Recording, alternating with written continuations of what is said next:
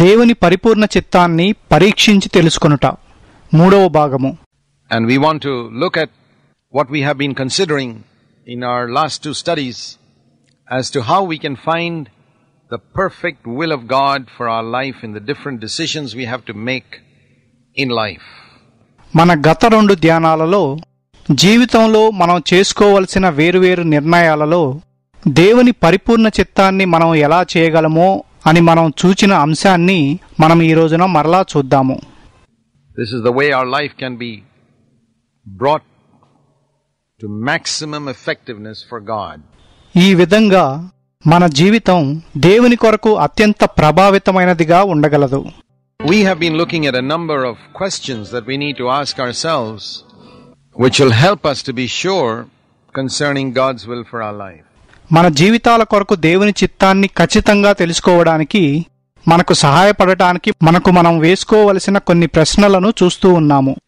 In this new covenant age, God doesn't speak to us through prophets or with voices from heaven primarily, but through our renewed mind. ఈ క్రొత్త నిబంధన యుగంలో దేవుడు మనతో ప్రవక్తల ద్వారా లేక పరలోకం నుండి స్వరాల ద్వారా కాకుండా ప్రధానంగా నూతనపరచబడిన మన మనసు ద్వారా మాట్లాడతాడు. The Bible says in Romans 12:2, "Be not conformed to this world, but be transformed by the renewing of your mind, that you may prove what that will of God is, which is good, acceptable, and perfect." రోమా 12:2లో మీరు ఈ లోక మర్యాదను అనుసరింపక ఉత్తమమును అనుకూలమును సంపూర్ణమునయ్యున్న దేవుని చిత్తమేదో పరీక్షించి తెలుసుకున్నట్లు మీ మనస్సు మారి నూతన మగుట వలన రూపాంతరము పొందుడి అని బైబిల్ చెప్తుంది. And when we are in doubt concerning God's will, we need to ask ourselves these questions. దేవుని చిత్తం గురించి మనం సందేహంలో ఉన్నప్పుడు మనం ఈ ప్రశ్నలు వేసుకోవాలి. And we already considered 7 of them. Let me repeat them for your benefit. వాటిల్లో 7టిని మనం ఇప్పటికే చూచాము. మీ ప్రయోజనం కొరకు నేను వాటిని మరలా చెప్తాను. First of all, this question, is it contrary to any of the teachings of Jesus and the apostles or to the spirit of the New Testament as far as I know? మొట్టమొదటిగా ఈ ప్రశ్న, నాకు తెలిసినంత వరకు ఇది యేసు యొక్క బోధకు అపోస్తలుల యొక్క బోధకు క్రొత్త నిబంధన ఆత్మకు విరుద్ధంగా ఉందా? The second question that we need to ask ourselves is it something I can do with a clear conscience? మనం వేసుకోవాల్సిన రెండవ ప్రశ్న ఏంటంటే, దాన్ని నేను ఒక నిర్మలమైన మనస్సాక్షితో చేయగలనా? The third question, is it something I can do for the glory of God? మూడవ ప్రశ్న, దాన్ని నేను దేవుని మహిమార్థమై చేయగలనా? A fourth question, is it something I can do in fellowship with Jesus? నాలుగవ ప్రశ్న, దాన్ని నేను యేసుతో సహవాసం చేస్తూ చేయగలనా? Fifth, can I ask God to bless me as I do it? ఐదవది, నేను దాన్ని చేస్తుండగా నన్ను దీవించమని దేవుణ్ణి అడగగలనా? Sixth, will my doing it blunt my spiritual edge in any way? ఆరవది, దాన్ని చేయడం నా ఆత్మీయ పదునును ఏ విధంగానైనా పోగొడుతుందా? And seventh, will it be spiritually profitable and edifying to the best of my knowledge? ఏడవది, నాకు తెలిసినంత వరకు అది ఆత్మీయంగా లాభకరమైనది, క్షేమాభివృద్ధి కలుగజేసేదా? Now we go to the 8th question. మనమిప్పుడు 8వ ప్రశ్నకు వెళ్దాము. We need to ask ourselves, when we are considering a particular course of action, would I be happy if I were found doing this at the moment when Jesus returns to earth? మనం ఏదైనా చేయాలని చూస్తున్నప్పుడు మనం వేసుకోవాల్సిన ప్రశ్న ఏమిటంటే, యేసు భూమి మీదకు తిరిగి వచ్చినప్పుడు నేను దాన్ని చేస్తూ కనబడితే నేను సంతోషిస్తానా? That means, supposing while you are doing this particular thing, whatever you're planning to do, Christ returns. దాని అర్థము, మీరు చేయాలని యోచిస్తున్న దాన్ని మీరు చేస్తున్నప్పుడు క్రీస్తు తిరిగి వచ్చాడు. Would you be ashamed of what you're doing? మీరు చేసేదాన్ని బట్టి మీరు సిగ్గుపడతారా? Or would you be perfectly happy that the Lord found you doing that when He returned? లేక ఆయన తిరిగి వచ్చినప్పుడు మీరు దాన్ని చేయడం ప్రభువు చూస్తే మీరు పూర్తిగా సంతోషంగా ఉంటారా?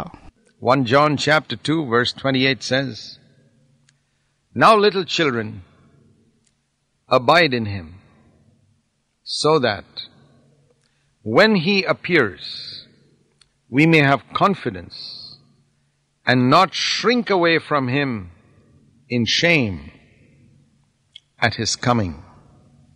1 యోహాను 2:28 కాబట్టి చిన్నపిల్లలారా, ఆయన ప్రత్యక్షమగునప్పుడు ఆయన రాకడ యందు మనము ఆయన ఎదుట సిగ్గుపడక ధైర్యము కలిగియుండునట్లు మీరు ఆయన యందు నిలిచియుండుడి అని చెప్పబడింది.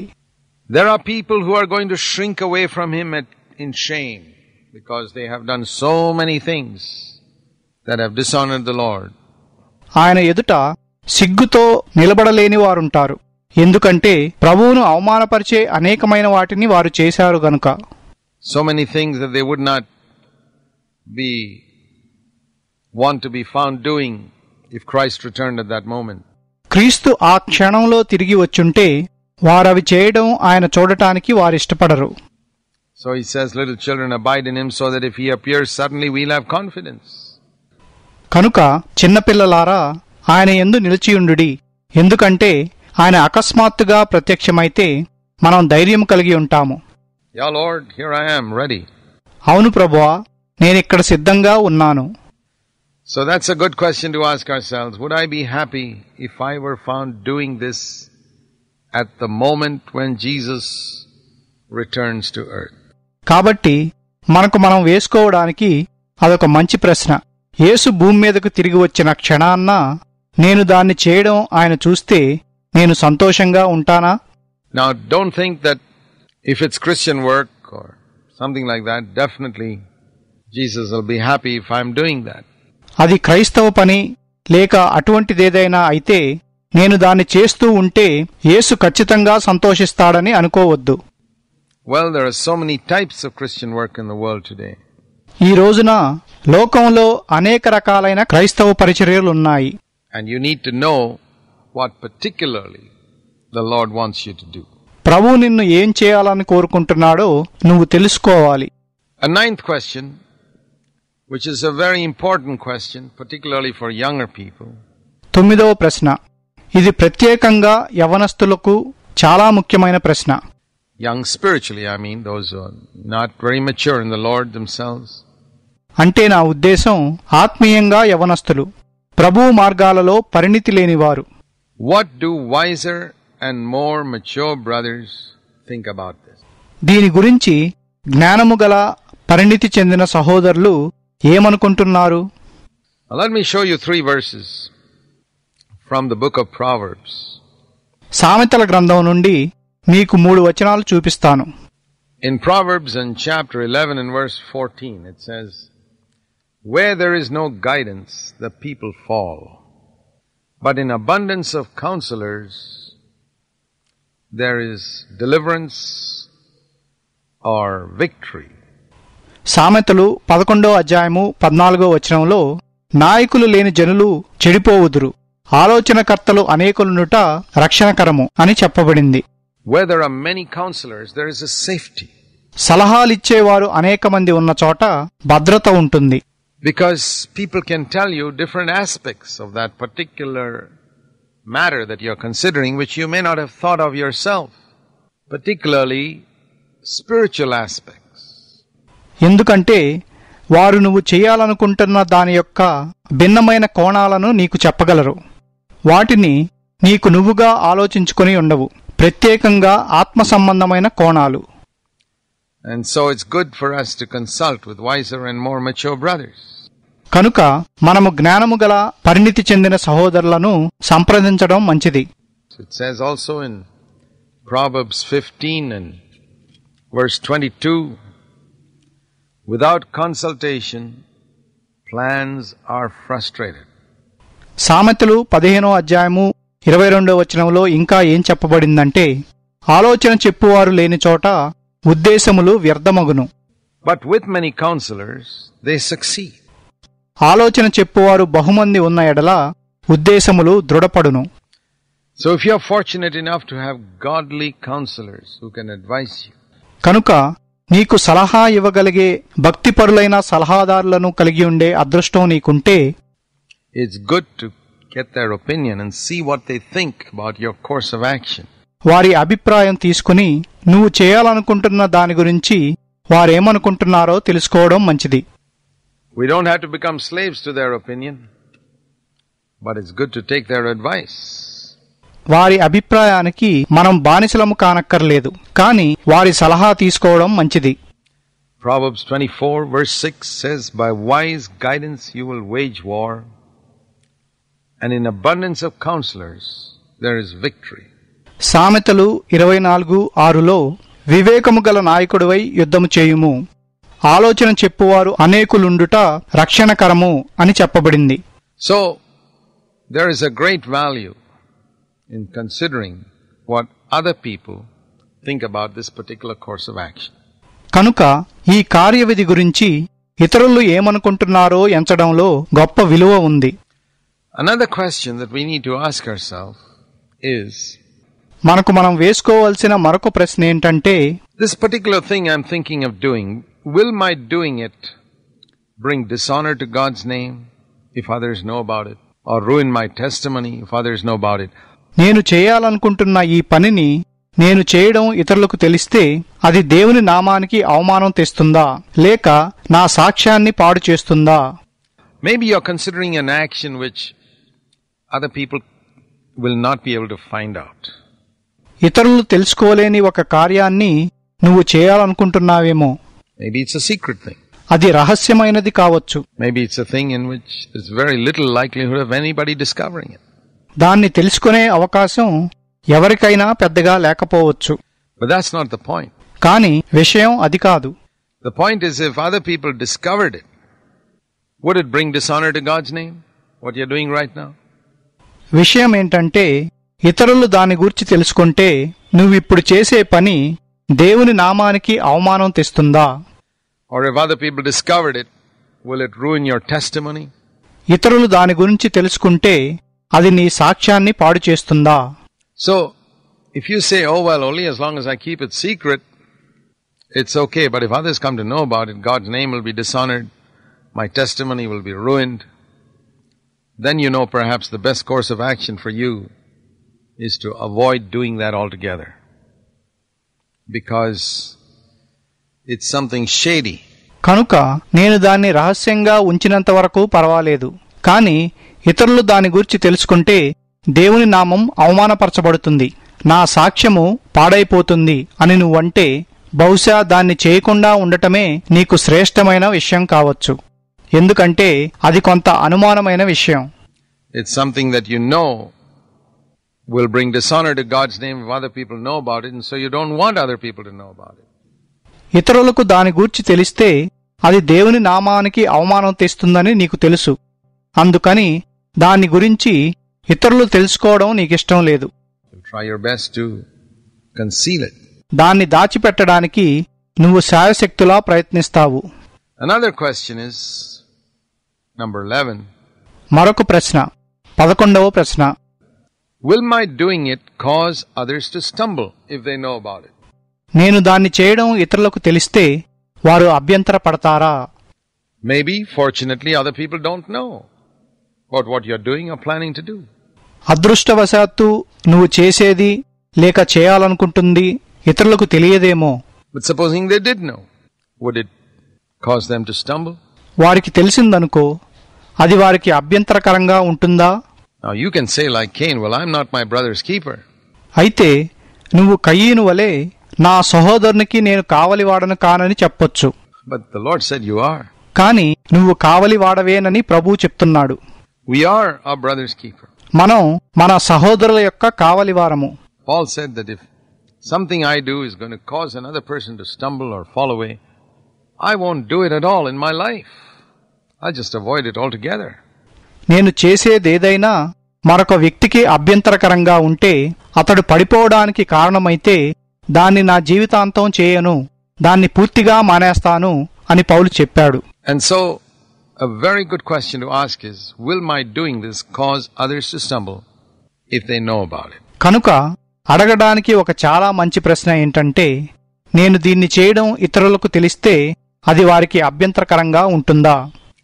You see, for example, in Romans 14 and verse 13, it says, ఉదాహరణకు రోమా 14:13 మీరేం చూస్తారంటే, let us behave, Romans 14 verse 13, let us not judge one another, but not put an obstacle or a stumbling block in a brother's way.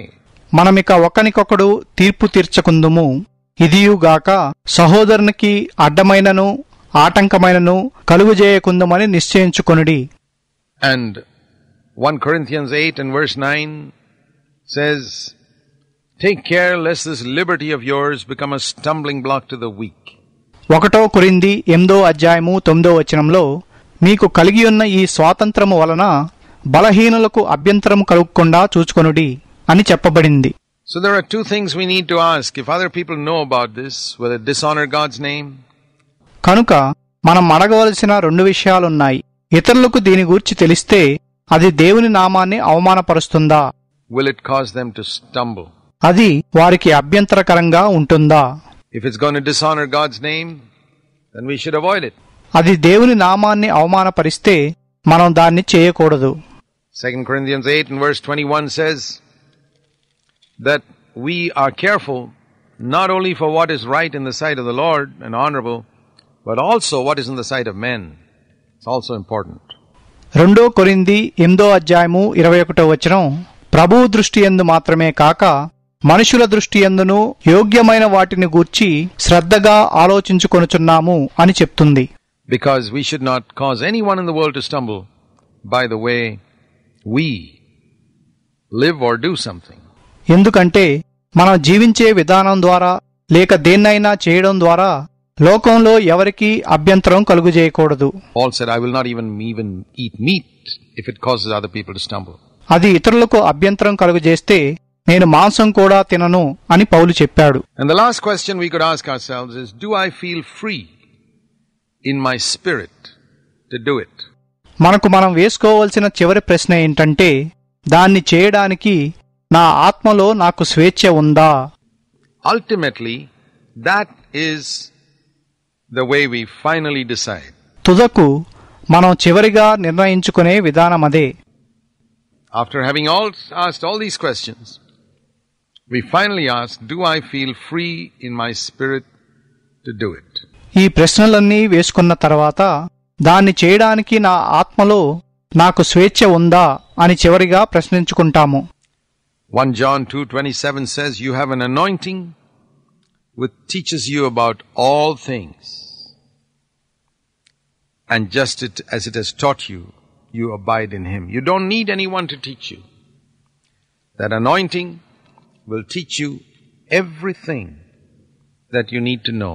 1 యోహాను 2:27 ఆయన వల్ల మీరు పొందిన అభిషేకము మీలో నిలుచుచున్నది గనుక ఎవడునూ మీకు బోధింపనక్కరలేదు, అది అన్నిటిని గూర్చి మీకు బోధించును అని చెప్పబడింది. That's the Holy Spirit witnessing within our spirit that something is in line with God's will.